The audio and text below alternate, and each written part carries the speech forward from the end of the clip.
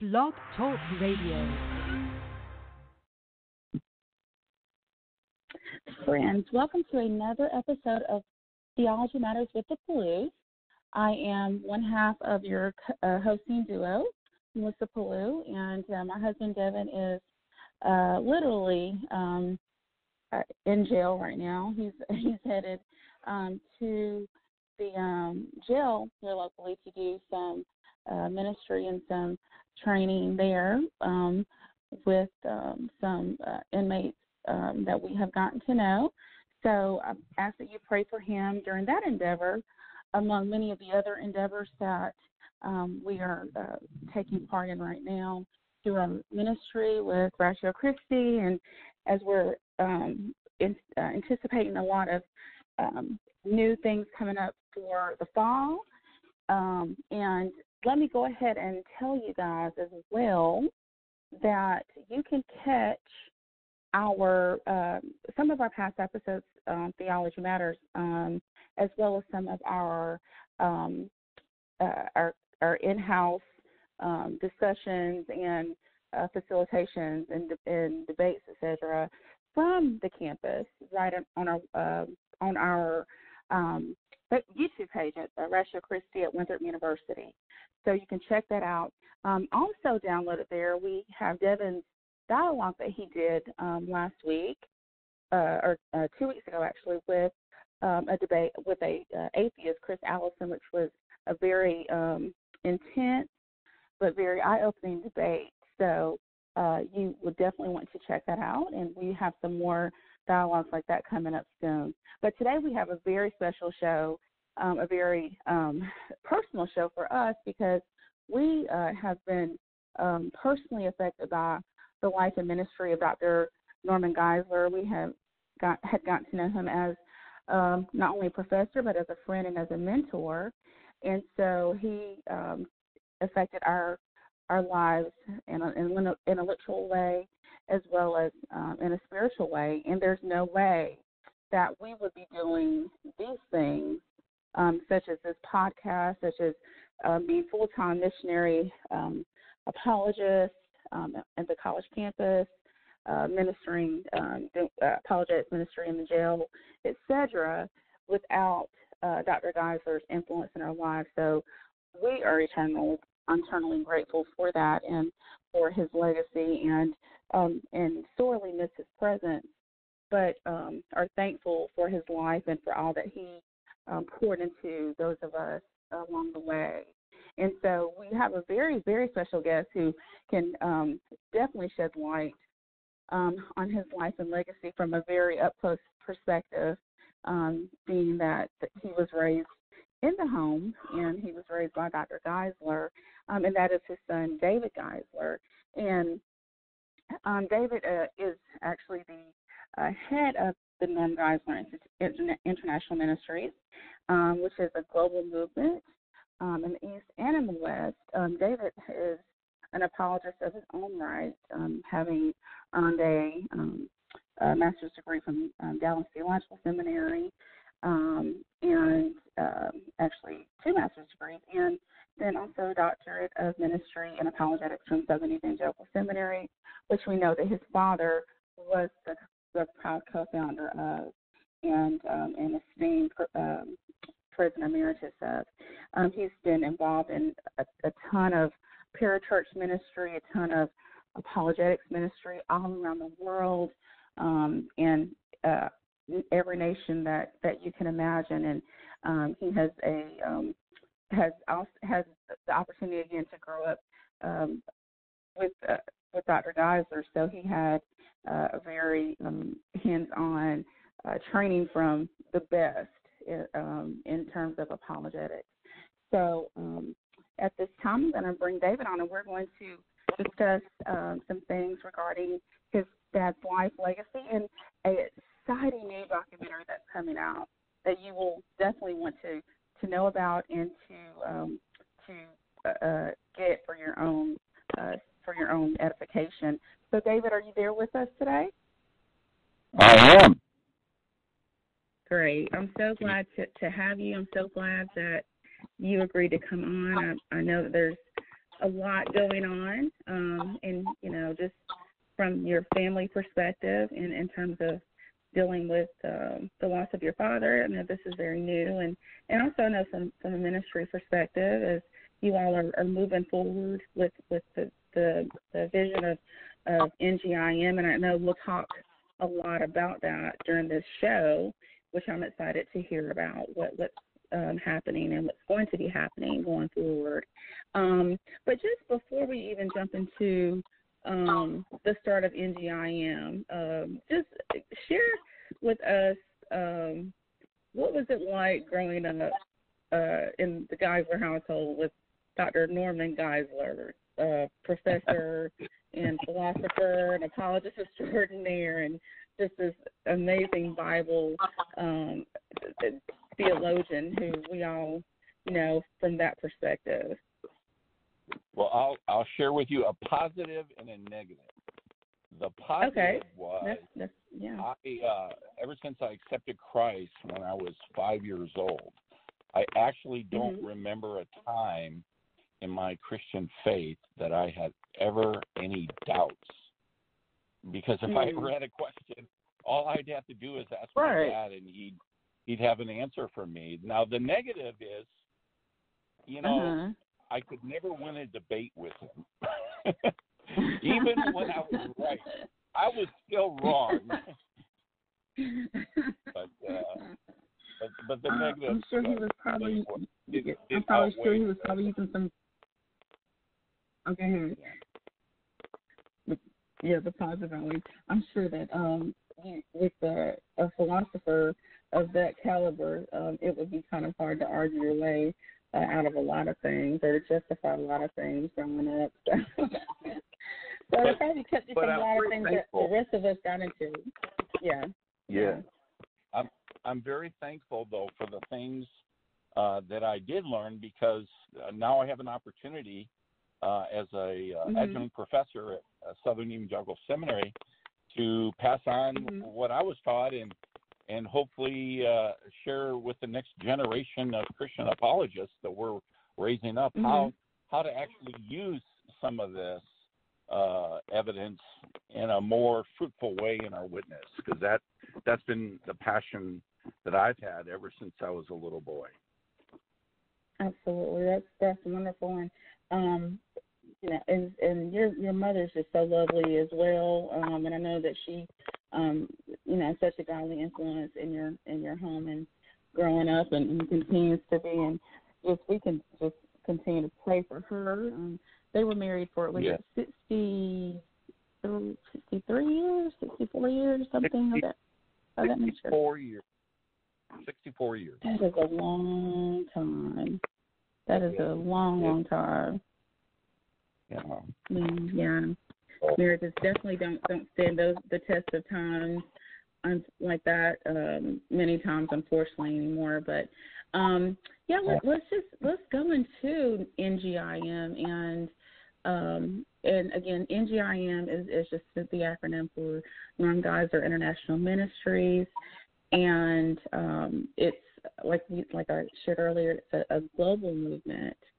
And go ahead and share with us about how that started and what that was all about. Sure. Before I do that, let me just say just a word. I have literally got cards, letters, and Facebook posts and emails from people all around the world talking about the impact my father has had and how sad they are that he's gone home with the Lord. And I just want to acknowledge, first of all, to your listeners, that I realize it's not just my family that's sad and mourning. There are a lot of people that my dad has impacted through his writings and his personal interaction. And there are a lot of people that are still grieving. And I just want to acknowledge that it just may take some time for us to all kind of, heal from just, the trauma of losing him. I know, he and I actually started this ministry 4 years ago, Norm Geisler International Ministries, and I feel a sense of loss that my partner is gone, and now I'm kind of having to continue to go forward, which I'm happy to do, but it just feels a little bit lonely, but that's okay. Right. But let me tell you a little. The fact that I was going to, just before you jump into my answer to my question, the fact that there's so many people that are grieving and still grieving, I think it speaks to the caliber of your dad's witness and his personality and his integrity. Absolutely. And how he made, it was interesting. I know that your family was at the seminary. We went after the memorial service that Saturday. There was an informal reception at Southern Evangelical Seminary, and many of us got the opportunity to share Dr. Geisler's impact on us personally. And it was so interesting because it was, it was almost as if we were all thinking that we were the only one he was like pouring into in this very real and personal way. But you just heard, as we listened to everyone's stories, we were like, man, he was like, everyone felt this. So it wasn't like just, it wasn't a select few that he cherry picked.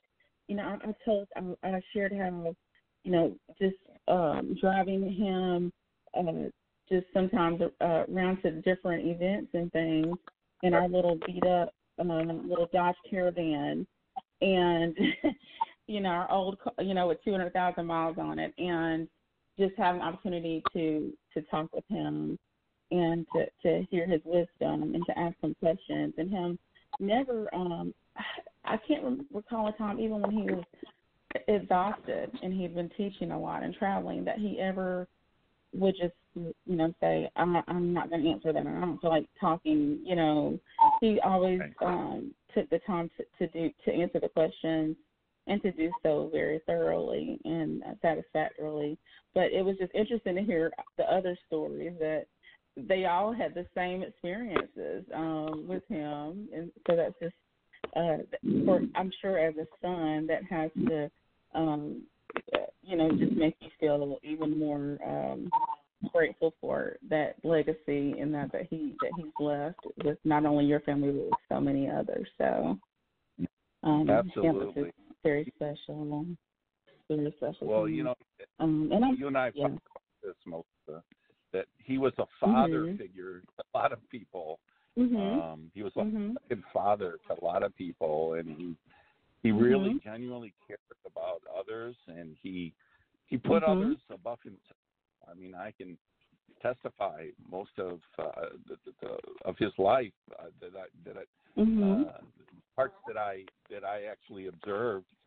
He was always putting people first, and he never made an effort to try to promote himself or. In fact, I think I told you this. He once told me this, gave me this piece of advice. It's probably one of the best advice he ever gave me. He said he didn't think that a person, a man or a woman, should have any more influence than what God wanted him or her to have. And I've always thought, well, that's one of the reasons why he was not just a great apologist, a great philosopher, a great theologian. He was actually a great Christian.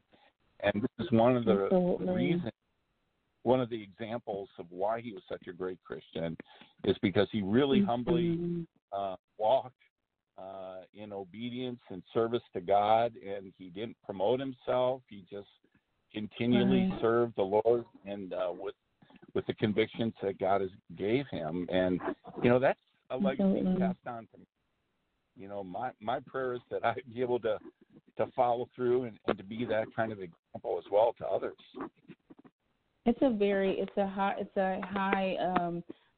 caliber of an example to look at, and like as you were saying, though he was your physical father, to those of us, there were some, who many of us who did not have the greatest father figures in our lives, or either had no father figure in our lives, which was the case for me for most of my life. And so having someone, I think it wasn't maybe not just having someone pour into you, but having someone who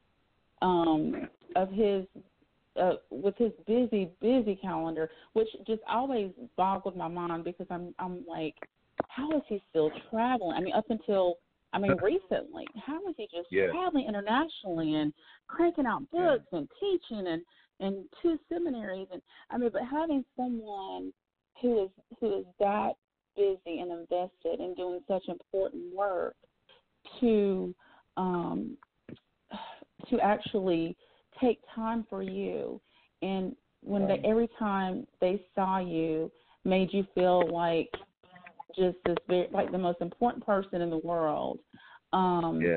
To those of us who didn't have that kind of relationship with our earthly father, it made a huge difference. And I think I didn't realize that until he left. And I'm sure many, as I talked, many of us didn't realize that until he left.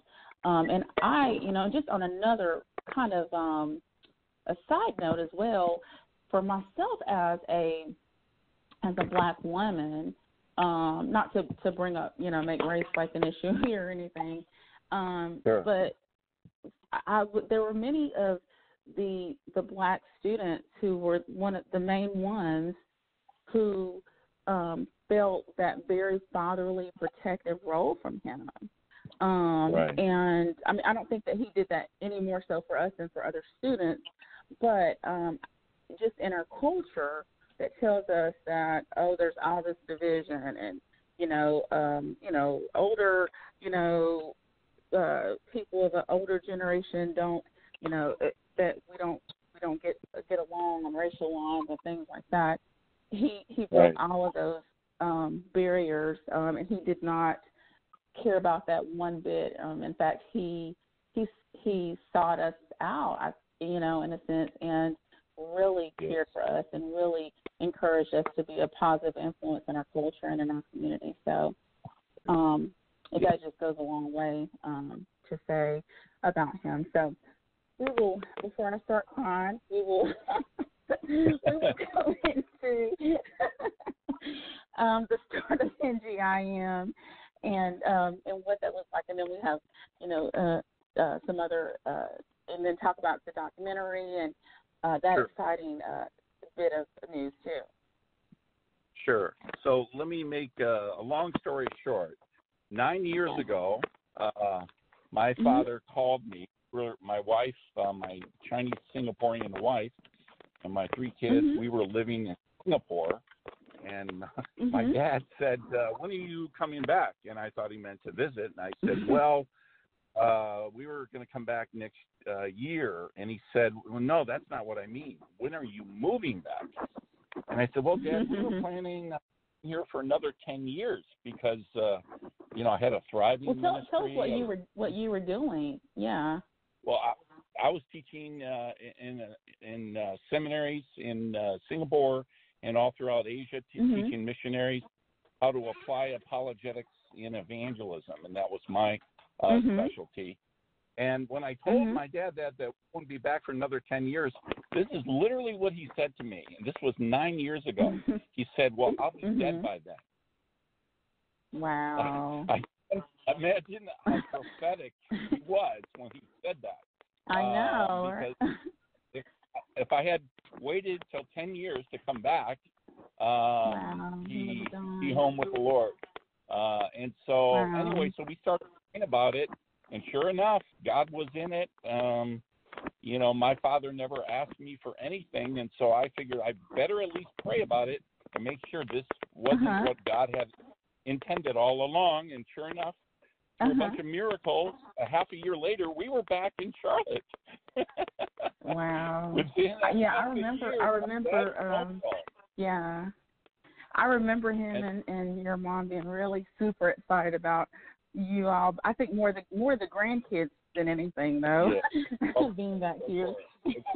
Well, that's what God did. That's the hook that God used to get him to ask me to come back. Then 4 years ago, the 4 years after that, then it became clear to both my dad and I that we were supposed to start Norm Geisler International Ministries. And then what happened was he and I started traveling together, and not only do we just apologetics, but you know, my strength is actually how to use apologetics and evangelism, and so we actually complement each other pretty well. We started doing that together, and then a year later, I was asked to teach doctoral class as an adjunct professor at Southern Evangelical Seminary, which is what I've been doing in Asia for the 7 years I lived there. And from there, just we started blossoming, and now we have different people we've trained in different parts of the globe. Yeah. So now you be doing what you were doing around the world that you have been trained to do pretty much by your dad. I'm sure others as well, but primarily by him. And you were incorporating the knowledge that you learned into the evangelism, and then here you are back in Charlotte area, and you're teaching the students at the seminary that your dad co-founded to do these things. That's wonderful. Yeah, it's a real blessing. Yeah, and one of the things that I'm very thankful to the opportunity to be a part of is this documentary that we're making on my dad's life. We actually started this about a year and a half ago, and when my father went home to be with the Lord on I think it was July, what was it? July 21st? I can't remember what date that was. But I only had two more scenes for the documentary to shoot. One was a baseball scene, and the other was a burial scene. Wow. And I just thought, wow, God, how prophetic that you are allowing us to film his life story, you know, from the very beginning all the way to the end. And that was you think about that too, David. I mean, those of us who are alive now, or who in this generation, at least. I mean, I'm 40, but so you know, those of us, you know, even before my generation, had the opportunity to personally maybe hear your dad teach in some way, and you know, as his books have been written, to be taught by him, and so there's going to be a generation that isn't going to have that face-to-face encounter with the Dr. Geisler at the conferences like he has been over the years, and so that is that's so neat that this documentary. So when my little girl gets a little older, you know, who sits, I can show her this and say, you know, this was who really opened it. I mean, not just influenced and taught us, but he really he opened the door for the modern apologetics movement in a way that I don't think that I think God, God specifically ordained him to do that. It's so interesting now. Even our students, we typically they love, for instance, his old debate, and we get such a kick out of, or they get such a kick out of, you know, sometimes the hairstyles and like the old John Ankerberg show and the kind of the commercial breaks that. Things that are more modern now, you know, that they're used to. But it's just neat that is going to be preserved in a documentary. that summarizes who he was and where we are as a modern apologetic movement, so that we don't forget.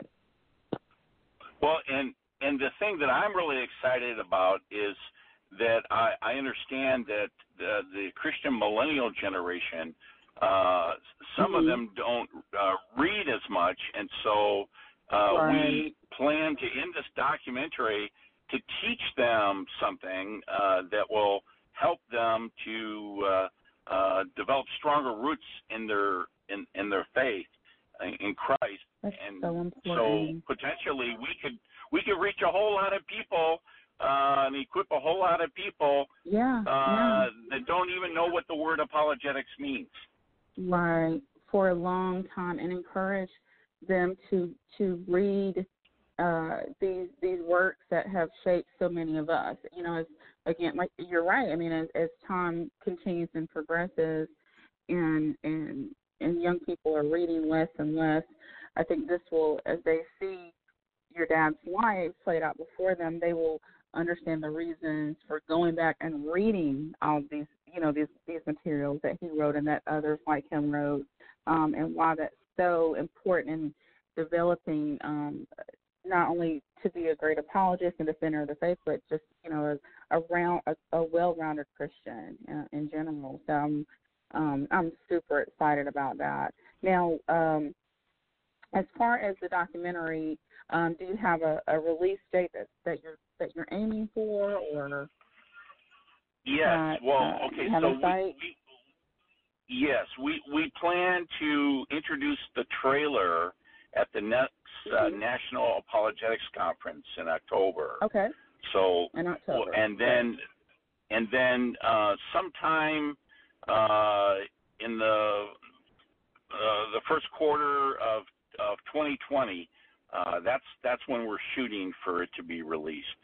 And Wonderful. we may even try to get it released in the theaters in certain places around the country, and then eventually we'll make that available through DVDs, and people can show that at their church. One of the things we're combining our ministry and doing with the documentary is we're telling churches that you can show this documentary in your church, and if you would like our staff to come and answer questions after the documentary. We have so many resources. One of my visions of taking NGIM further is we want to combine apologetics, evangelism, and discipleship. And we want to take my father's teachings of philosophy, theology, and apologetics, and integrate that into our evangelism and discipleship models. And I think that would even have a greater impact on Christians all around the globe, and as well as non-believers. Right, because as I think as we talked about millennials and the new generations, and even I as a campus minister can't keep up with the different XYs and the and all everything with the different generations. Yes. I just sometimes give up on some of that, but as this generation is coming up, we're noticing obviously that they're much more relational than like our parents' generation even. They are very and this is why ideas are so. That's why critical thinking is so important, because many times what we have to counter is that they are relationally involved with people who have certain ideas that influences them, and so bad ideas that influence them. And so what we can do is to help them to become influencers in a relational way. And I love that is the direction that NGIM is going, and that you'll be able to use that information, because the information is key. You have to have the information in order to share it. Sure. But then also understanding how to share it in a way that's very relational. Now, I did want to bring on Paul Compton as well, another special person who is involved in a great work that has either been released or is released, but I want him to talk about just for a few moments as well about a resource that is available for people to get their hands on, that they will definitely want to get their hands on. And Paul and I have had the opportunity to work together through Ministry of Ratio Christi, but he's been involved with NGIM as well. So, Paul, are you there, buddy? Yes. I appreciate the opportunity to come on. Yeah, and so I got David still on here with us. And so, Paul, tell me how, or tell us, I'm sure David already knows, but tell my audience how you came, or your role kind of as you've come alongside NGIM in that. Well, so the way that I got to know Dr. Geisler, like many folks at the seminary, I went to a conference. I just picked up one of his books. Someone was giving away books as they were graduating. So I was in Bible college. I saw this book by Norm Geisler. It was an old copy of Christian Apologetics. Went to a conference where he was speaking, and I'm like, hey, this is the guy, right? And of course, he said, hey, you should come over and check out the seminary. Come stay with Barb and I. I could stay with you and Barb. That was I know, again, right? That's one of the things that was so interesting. So just come over to the house and have some ice cream. Come see me and Barb. Yeah, and that's just how he was. Yeah, I mean, he skipped the Barb. It was just Barb, right? So Norm, and of course, when he called me, he's like, hey, Norm Geisler. I'm like, hi, Norm, which I would never call him, of course, Dr. Geisler. Right. But along the way, at the seminary, I got to know him better. In fact, I did a lot of the audio, visual stuff over at the seminary. And, in fact, he had me give instructions to the professors there once, and so I wrote it out, handed it to all of them, and said, called it the sound doctrine. And so I think he appreciated my sense of humor, because I thanked him for allowing me or entrusting me with the sound doctrine of the seminary. But I took on this project I guess about 3 years ago, and Dr. Geisler had mentioned that he had all these articles that he's written over the years, and he was wanting to preserve them. Now, I figured at the time he had written about 100 books, so I figured, well, how many articles could he have written? Right. So when I got to his house, time to really write articles, right? Right. I mean, with that and the books he's written they're all big, right? Yeah. So I went over to his house, and he offered me a free suitcase, and he said, you're going to need it. And so we loaded up. We filled that thing completely with articles that he's written over the year. Wow. And it's been a privilege to work on the project. Now, I can say, so we've released the first volume. There are 5 volumes with over 200 articles. And these were what I believe 1964 is the year that we began with his published articles. And it was fascinating to read through these. Now, many people may not know, but when he was in high school, he was virtually illiterate.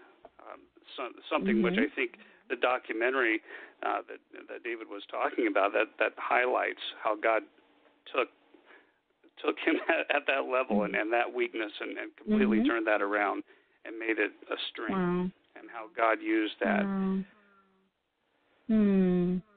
But to show that God's hand on his life, for sure. Yeah, and it seemed to give him a great deal of humility, that he realized that this scholarship, all of these gifts given to him, that they were from God. Right. What I appreciated as I was going through this, his writings, he wrote articles for magazines, like popular magazines, but also campus newsletters. And then I started finding newspaper articles where he was doing interviews and editorials. And, of course, there were the academic journals, but then devotional articles. And then I found that he was writing tracts and book reviews and commentaries. And then there were encyclopedia entries and dictionary entries.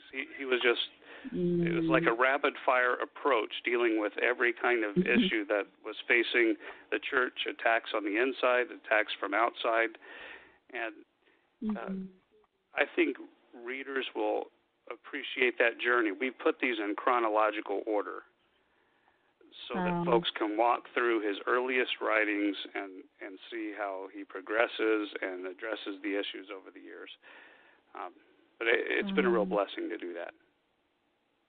And that's going to give, again, I think, again, the scholar, Dr. Geisler, which we many people know, this is going to give us more, maybe more of an insight into the personal Geisler, or the everyday Geisler, who is just his writings that he was working on, and not necessarily the big volumes, like big, Baker, encyclopedia, and these sort of things. So I'm really excited to get this as well. We've ordered as well. Now I know that it is available.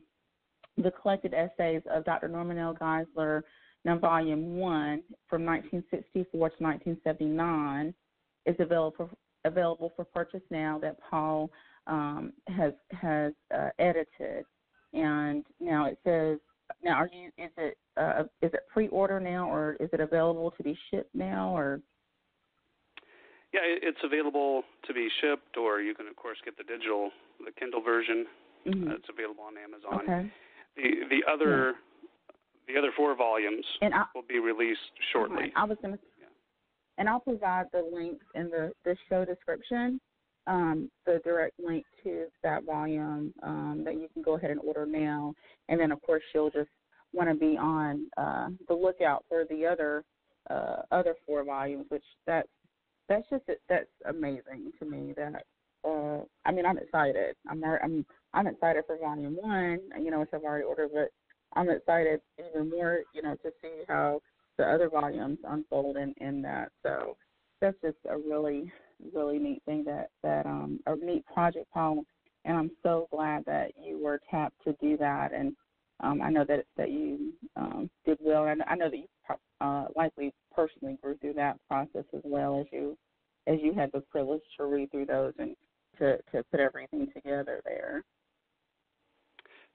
Yeah, well, I'll just mention what really struck me for the first, when you're looking at the first 2 to 3 volumes, these items were not really found. I couldn't find them in many other places, because a lot of times I was looking for better copies, because we had old photocopies marked up, and it was hard to digitize all of that.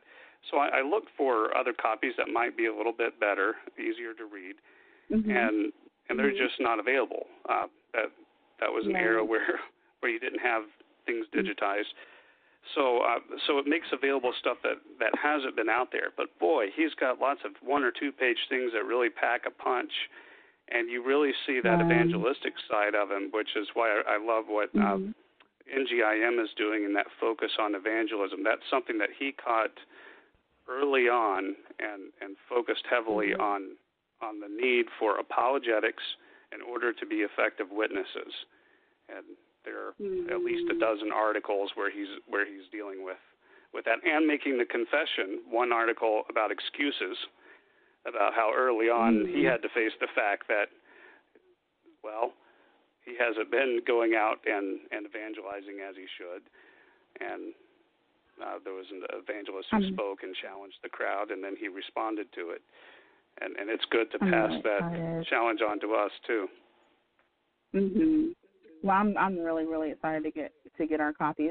Again, I will include the link to the first volume that has been released, and you will want to get that and to keep that as a treasured part of your library and to work through as well.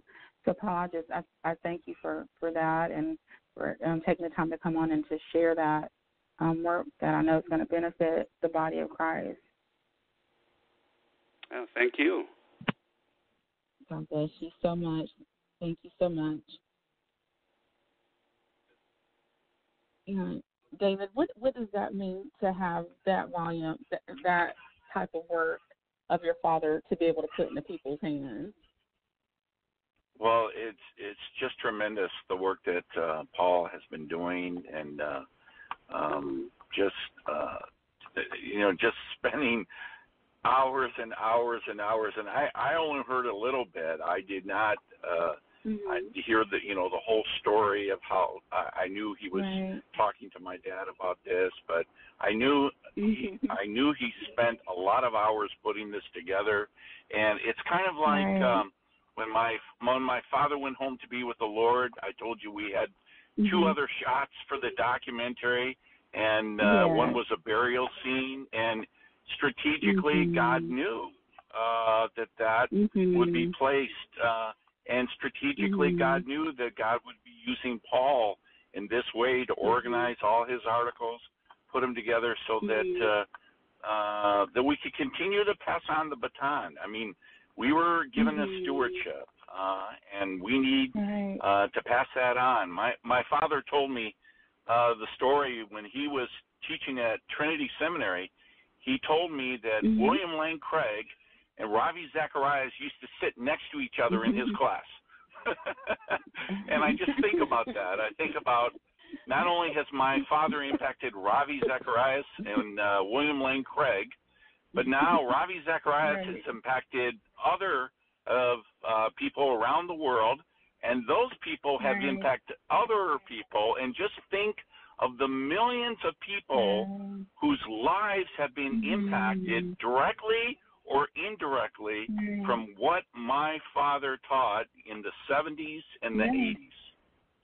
Isn't that amazing? It's I mean, I don't think we can even fathom it. You know, I mean, I don't, and we obviously won't know until heaven. Like it, even just in our, our little ministry, I think about our little sphere of influence and the things that we see and hear, and just, getting a call the other day from a student who says, I have this friend, 18-year-old friend, and just he had all these questions and all these barriers and all these hurts and all these things that were going on, and we just been spending time together talking through his questions and through his all these things that he's been going through, and he came to the Lord, and we're like, oh wow, that's so cool. And he's like, yeah, and he says, here he is. I want him to talk to you right now. He's got more questions. And, we were caught off guard. We were caught off guard by that, as we were eating dinner at home. And so just things like that we, when we're talking to our students and they're like, whoa, this apologetics and this stuff that you're sharing, we've never heard this before, and this is the best thing ever, and I can't wait to share this with my friends, and these sort of things. And I'm thinking, we didn't come up with this stuff, we just learned it from, only the greatest mind around. And I have one more caller here, I have Steve Keeney calling in from California who wanted to share some thoughts, and I know he's been connected to NGIM. Steve, you there? Yeah, I'm here. How are you? Great. And Dave's here on the line with us as well. Hi, David. How are you? Good. I know you had a huge work with Dr. Had a personal relationship with Dr. Geisler in the ministry as well, and maybe you can share some just personal insight of how he impacted you as well. Norm was very much an in-depth person, and David will back this up. I fully believe and strongly believe that David is following in his father's footsteps. Not because David's on the phone, but it's because it's true. It's true. And the depth of character that come out from both parties, from David and from Norm, was tremendous to me. I basically got attached to Norm.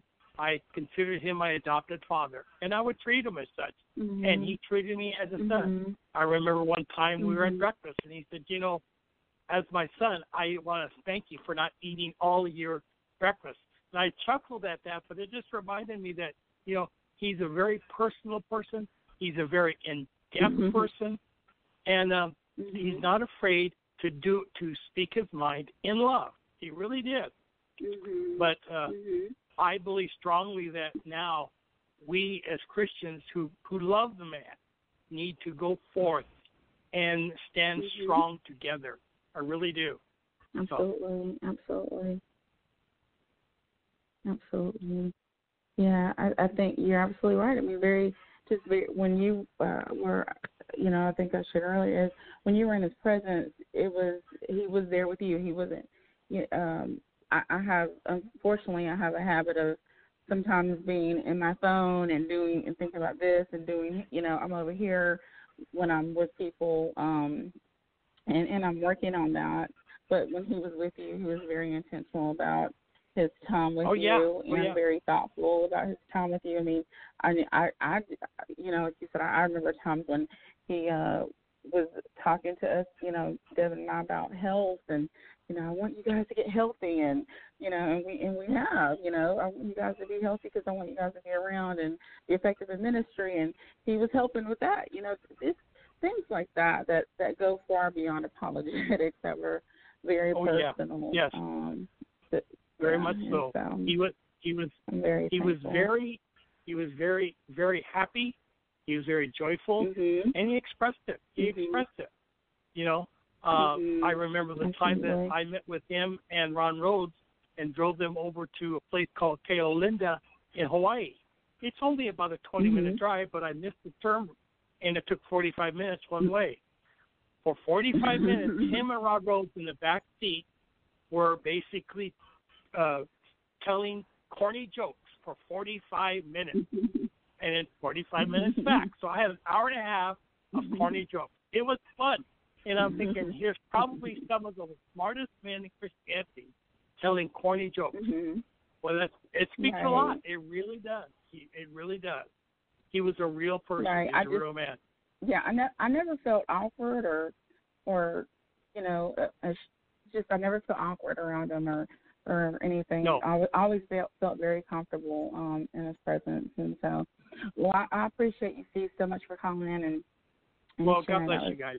Very, very touching. Well, God bless you, brother. Thanks, Steve. So much. Bye, David. Bye. All right.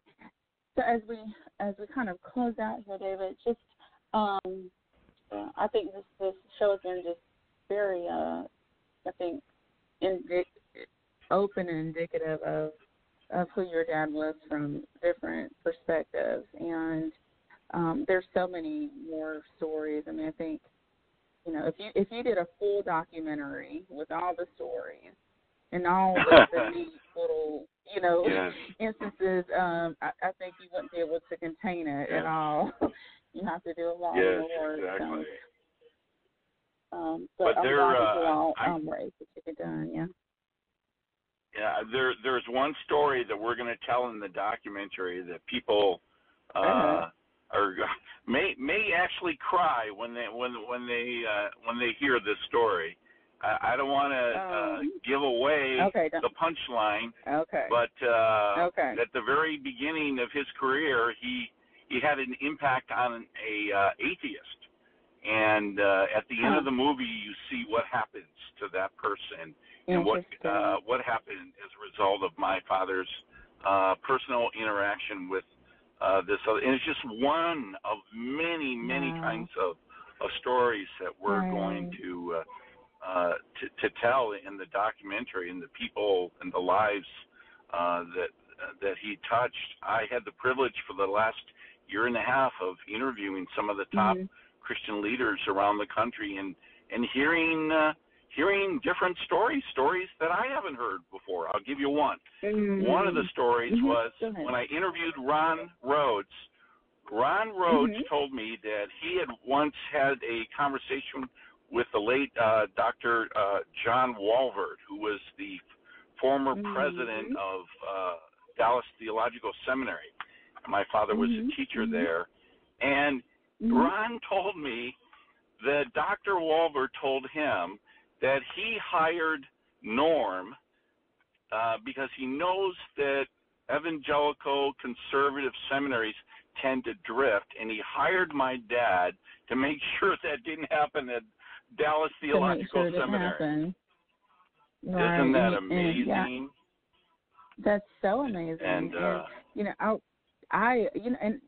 one story I know particularly about his time at DTS, because of my active role in pro-life activism here locally in the Charlotte area. My dad, your dad, and myself had many conversations about that and about pro-life, and I know goodness, where we are today is just really, it's a sad state of affairs. But we see things kind of turning the tide, actually, in a positive way. But many people don't know that he took students from DTS, seminary students, out to the abortion clinic sidewalk to pray and to counsel women who were abortion-minded. Exactly. Few people do that, but to think of a seminary professor taking his seminarians out to do activism in that manner, because there was a lot of, because Dallas is where Norma Jean McCorvey was, who was actually the Roe of Roe v. Wade. So she had an active, she was involved, was active in the abortion clinic industry at that time she later came out of the abortion industry and became pro-life, but at that time she was very in the abortion industry. So Dallas was a very happening environment for the whole abortion movement in those days. And so that was in the 70s, right, or 80s? That was in the mid 80s. And I got a chance to be with him during that time and see his interaction with people, and he was very polite. He wasn't abusive. They handled it very well, and I was very proud of what he did at that time, because there weren't many people, as you said, that were really picketing, that were standing out there and trying to turn things around. And I think that what they did back then probably helped make it easier now for other Christians to get involved and to, try to turn this thing around. And to save lives. And again, people don't even know, but I know that your dad was involved with some of the conversation about how pro-life activism should look at the clinics, like how we should be respectful but be lawful. And he had an influence on even some of the methodology that was best. Some of the best practices, because again, it was early in the movement, so there was just a lot of chaos and a lot of different ideas coming in. So, I mean, just again, so many things that we could say about him in this time. But let's, just to close out again, the future of NGIM. I know that you said you guys are going to continue or kind of move towards this this apologetic, evangelistic type of model, correct? Yes, we want to continue his legacy, and so all the things that he taught, we're going to make available on our website for people to have, or make sure that certain books. With the documentary, I don't know if I mentioned this yet. We plan to text the documentary in other languages or auto dub it in other languages, and then see his books get translated in other languages. So when the movie comes out, and Ravi Zacharias or John Angerberg says, I think everyone should read one of Norm's books. Some of those people will actually do that, and as a result, it may be very helpful. So strategically, we are trying to raise money to get all the resources that we need, so that when we send this documentary all around the globe, the Christians can make the most of this and be better equipped. And go. And again, I think, like you said, it's not just about it's not just about lifting your dad up, but it's about making the resources and the study and the ways that God used him to make those ways identifiable and accessible to those who need those resources. Because we're going, again, for years and years, and I think until Christ comes back, we're going to be saying, Dr. Geisler wrote a book on that. Dr. Geisler wrote a book on that. And it was just, and it's, honestly, it's the way that he writes that makes, that is so important, because he just wrote in such a way that was scholarly enough, accessible, laity enough for it was accessible for anyone to be able to. You can always refer someone to a Geisler book and not be afraid that they would get overwhelmed. And so that's the beauty, I think, of this documentary. So people, so you guys need continued, just because Dr. Geisler is gone, NGIM is going to still keep going on strong. Exactly. And I know that you guys need funding in that, and people can continue to do that through the NGIM website. I know I have that link in the that hyperlink here in the show description. So you guys, need funding, correct, and resources. And are there other needs that you might see that are coming up, or that maybe? Yes, we need more prayer. We need financial partners so we can finish up making the documentary and getting his books translated in other languages. And we also need more prayer partners. So we are in the process of starting a prayer chain ministry where anyone who wants to sign up to, and we'll send prayer requests every couple weeks and say, pray for these events. And I've just discovered, we've been doing this for 4 years, and I've kind of been, my other mentor taught me to think big, but start small. And so we have started small, and but now I realize we need a lot more prayer support for the kind of work that God has called us to do, to take my dad's materials and make it accessible to Christians literally all around the world. Wow. And that's a the huge vision mission of what we want to do. It's a big vision, but I like how you said starting with prayer, and just on a personal note, that's where God's been bringing me back to is prayer, and He has been strategically waking me up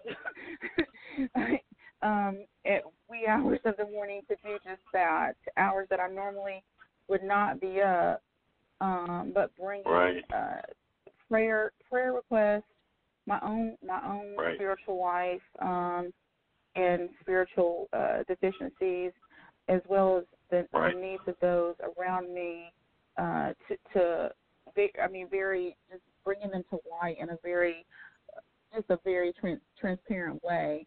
And so He has just been showing me how much prayer is everything. And so I'm so glad that focus is going to the ministry. And so definitely go to the ngim.org website and and sign up to be a partner, sign up to receive information and updates, sign up to become financial partners to help this documentary come out, so that others, again, around the world will see the value and of these resources for so many years to come.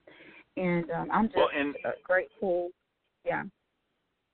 I was going to say, in the message we want to help people understand about this documentary, it's called Norm Geisler, Not Qualified. And we want people to understand that if God can raise up an illiterate little boy from Detroit and use him to impact Christian leaders around the globe, what could God do in our lives if we make ourselves available to Him? Wow. That's what it's about. That's a powerful story. Part. Yes, the availability it is I think we overlook that, and we try to maybe we try to, we're available on our own terms in our own ways.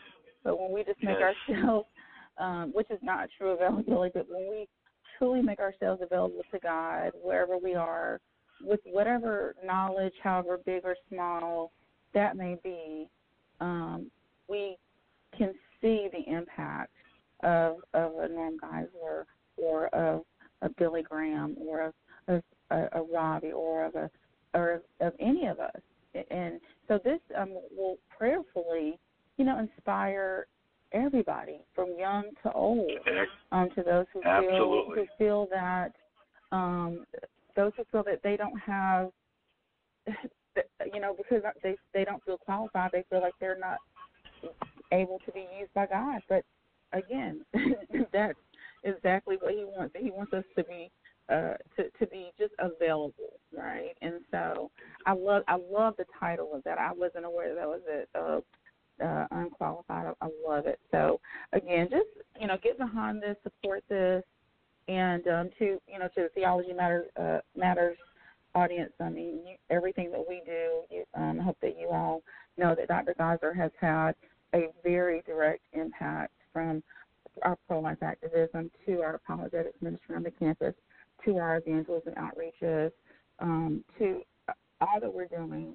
He has had some direct impact in that. And so, David, I just thank you so much for being with us today and for taking the time out. I know that you have a big task ahead of you. And we, if you don't, do you mind if I just pray for you while we're on the air? Sure, that'd be great. Not just for you, but for our listeners and for your family and for the NGIM staff. I know Don Deal and Brad Henson and Thomas McCuddy, you all have a lot going on. Paul, if he's compiling everything, but let's go to, as you said, prayer is so important. So let's just go to the Lord before we end this broadcast. Lord, thank you for being present in this broadcast, God, because we know that it wasn't just about Dr. Geisler's life or about NGIM, but, Lord, about lifting up your name so that people will know you, God. That's our goal.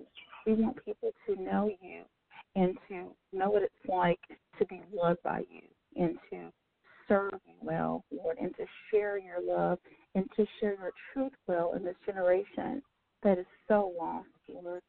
And we, as we grieve, I just pray for continued comfort for the Geisler family and for all of us who grieve, Lord, because grief doesn't go away after a memorial service. Grief is a process, and it hits in unlikely times, and it hits in waves, and it may hit even when we least expect it, Lord. But I pray that you would allow all to grieve in the way that is appropriate and without hope, because, God, we ultimately do know that Dr. Norman L. Geisler is with you, and that there is no safer and better place to be than to be with you and in your presence, Lord. And, Lord, I pray for any listening who do not have that assurance that when they take the last breath, because we are all promised that that will happen at some point. And I pray that they would look to you, that they would come to see Christ as the perfect sacrifice for their own sin, because we all are sinners, God. Dr. Geisler, myself, David, everyone, we all are sinners, God, and we all need your grace. And so I pray that everyone would cling to that truth in these days to come. And I pray for this ministry. I pray for an outpouring of support, Lord, not just financially, but please, Lord, financially, yes. let these things be so that need to be, Lord. But just also the prayer support for guidance and for stability going forward. I pray that there would be no division, that there would be a unified vision going forward, and that this ministry for years and years to come would impact the entire world for you, that your name would be made known. So we thank you so much for this precious time together. We know that it was ordained by you at this time, Lord, and we thank you above all. In Jesus' name we pray, amen. Amen. So David, thank you so much. Again, we continue to think about your family and pray for them. And thank you for your time, and we're very, very excited. So I thank you so much for being on the broadcast with us today. You're welcome. Enjoyed it very much. God bless you. Bye-bye. And friends, that has been another episode of Theology Matters, and I'm very thankful that you were a part of this journey through Dr. Geisler's life with us, through personally and academically, through his life and his journey. And I just pray that, again, we would all be mindful that if we're available to God, we can be used by him in ways unimaginable. Again, the links to the NGIM site are there in the description of the show, as well as to Southern Evangelical Seminary, where Dr. Geisler is co-founder and only retired just shortly before his death. So if you are thinking of pursuing a seminary education and to becoming a better and thoroughly equipped apologist and evangelist, I can't think of a place better for you to go and to be a part of than the Southern Evangelical Seminary family. So we encourage you there. Devin and I will be back with you next week, actually, with a really neat show with Dr. Fazrana from Reasons to Believe, as we're going to be discussing the topic of transhumanism in a new book that they have released. And if you don't know what that is, then you definitely need to listen in. And if you know what that is, you still need to listen in. It's a very interesting contemporary topic that needs a biblical worldview answer, which is what we are all about on this show, is equipping all of us to think biblically and critically about